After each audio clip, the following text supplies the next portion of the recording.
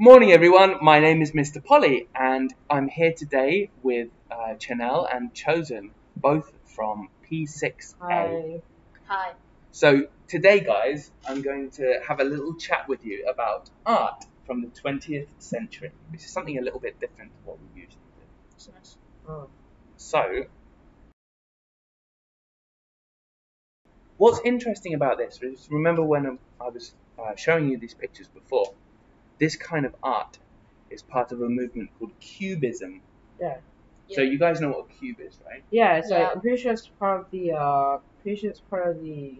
surrealist movement of the 20th century. Close. But actually the surrealist movement came afterwards. Oh, really? And this was one of the first attempts to try to show things in a non-traditional way on a canvas, on a painting. So what the idea of cubism is, it's supposed to show you the object or objects from multiple different perspectives at the same time. Ooh. So for example here, you're saying this is a pear. I mean, it doesn't quite look exactly like a pear, does it? You can see like one side of the pear being shown here, and then maybe the other side of the pear being shown here. But that doesn't make sense from a single fixed perspective painting, does it? Right. And we've got some other objects here. This just looks like a colorful static TV. Yeah. Constant too. I wonder what that's supposed to be, actually. It's just there. It's literally just there, I think. It's a glitch in the matrix. Like Picasso thought it looked cool, so he just put it there, I think. I don't think so at all, No, actually. like, it because so it wouldn't look boring. definitely has meaning, but I don't know what, so I'm just saying that. I would say that this is probably some kind of cloth on the table that's hanging off. Oh. Do you guys think that this is a good painting? Yeah, there's definitely a lot of work put into it. Yeah. It's a And I can actually There's recognize no what reason it to not is. appreciate it. Okay. Because, That's a table. Right, yeah. Definitely. If it includes death, I don't think it's the best painting in the world. No, it probably might. And it's definitely the best painting in the world. I don't know. I don't know There's where the probably part nothing. death is. Like, nothing. I don't think you could really name a best painting in the world. Because Yeah, there's no such thing. art is subjective. Whatever.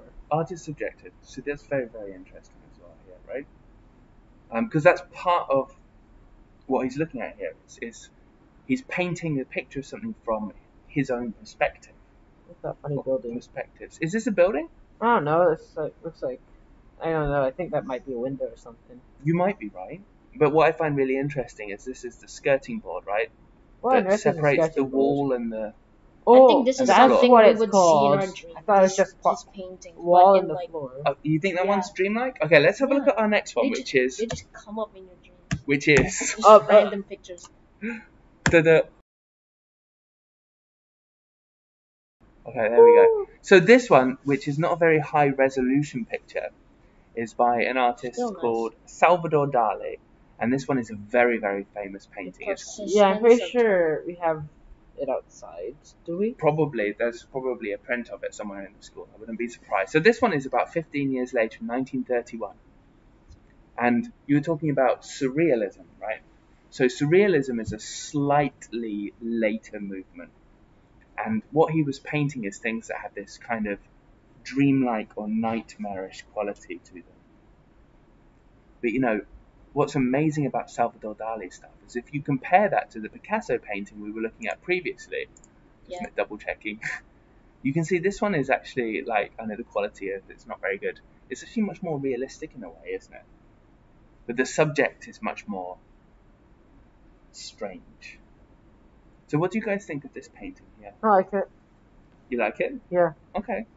I think I don't know. Look, you see these mountains? I really don't know the why, Windows but desktop I recognize. mountain? Oh yes. Yeah, the Windows desktop mountain, right? It's right there. Yeah, but no, all mountains like They're all like whenever I see like any sort of cliff that sort of resembles a cliff, I just think it looks familiar for some odd reason. I think I know why now. You know what? I think that that's part of it as well, right? Have you ever had those dreams where you see somewhere that looks familiar? Yeah. And it's like, oh, I'm in my hometown or something. And then you wake up and you realize that's not what my hometown looks like. This is just the dream version of it, right? Right. And I think that that's what I like about these. I think he really captures that idea of like this familiarity but it's somehow like different. This as looks well. like a weird swimming. That's a clock. It's a melting Oh, clock. oh. So we'll have a look at one last one very quickly. So this one is from 1947. So it's another roughly 15 years after that one.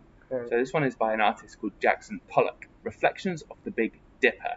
So the Big Dipper, as you mentioned earlier, is a constellation. It's a collection of stars in the sky. But what do you guys think of this one? You said it looked like a pile of garbage before. No, I think he was talking about a different one. Now it just looks like a character that I was in my dream. Oh no, I They think would look like that's their face. I think I've seen other Jackson Pollock Mhm. paintings before, and I think they look better than this one. Okay. Because it's just a sort of collection of colours and shapes, isn't it? Yeah. But this, remember we were looking at the other paintings and you were saying, oh, they're quite good.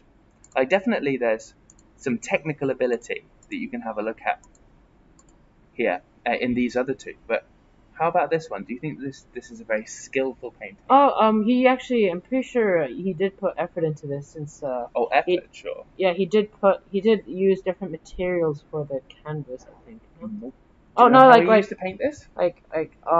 Oh yeah, he used to drip it, but Yeah. for texture. So, He would lay out the canvas, Yeah. huge canvas on the floor of his garage, and then drip. and then put but ladders across, walk across, and just go. So lots of people thought that this painting was very, very low skill because of how easy it was. And you could go home and do that, right? Just drip some paint. I don't think he could really replicate. I mean, replicate. Is that how you say it? Replicate, yep. Yeah, replicate some of his paintings. Definitely not. Like Yeah. there's like certain style to it. I think. Okay. No, I don't. Yeah, Can't I think you're right. Yeah. Can't copy the same like. Or the idea, right? Yeah. Because all of these paintings here, they're definitely not as impressive as, say, like the Mona Lisa or something like that. But they all have this sort of originality about it, right? And as you said, what did you say before? Art is very subjective, whether you like it or not. That's something that comes from your own understanding of it. I hope that you guys found this as interesting as I found it. Did you guys find this interesting to look at as well? Yeah.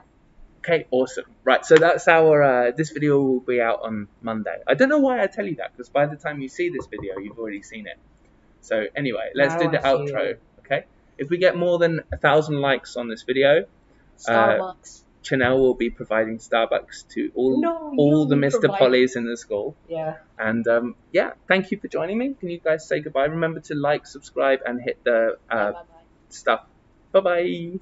Morning, everyone. My name is Mr. Polly, and I'm here today with Channelle and Tshozen, both from P6A. Hi.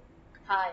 So today, guys, I'm going to have a little chat with you about art from the 20th century, which is something a little bit different to what we usually do. It's nice. Oh. So